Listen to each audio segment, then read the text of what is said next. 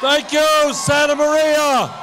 Bernie Sanders continued his campaign headed north with a stop on the Central Coast. He's 74 years old, and he's running around California just like a crazy person trying to get every vote. And for Cal Poly students who are feeling the burn, this rally was a way to see their political icon in person.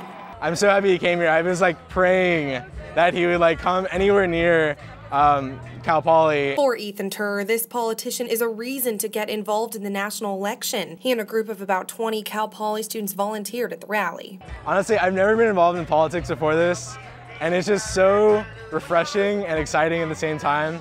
I'm inspired every day by Bernie. Which is why Turr could not wait for his candidate to take the podium. I feel it's going to be kind of like gospel. That's how I anticipated it. And when Senator Sanders arrived, he directly addressed students like Turr. This campaign is listening to young people.